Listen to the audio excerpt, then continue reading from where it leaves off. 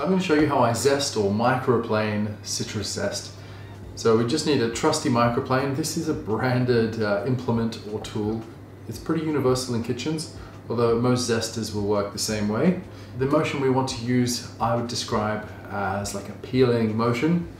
People might be used to rolling their citrus against the zester. That's fine. If you are going to use that method, make sure that you are zesting on top of the bowl or saucepan that you are going to put the zest into, so that any splashes of essential oil are being captured in the bowl.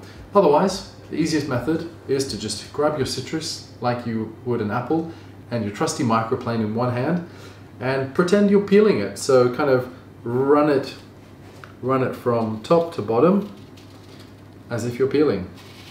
So in my recipes, I'll often say like a quarter of an orange or two strips or zests. So that's an indication of how much zest. It's too hard to weigh because it's such a small amount. So it's really quick and easy, kind of working your way from top to bottom. Look how much zest we have. And we are capturing all those essential oils in the microplane.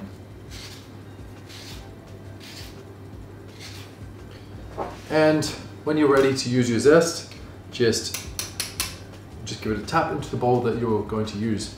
So the skin of citrus contains so much of the essential oils and aroma of citrus. Lime zest, orange zest, lemon zest, and it's really important not to overdose your recipes because a little bit goes a long way and it can quickly become overpowering.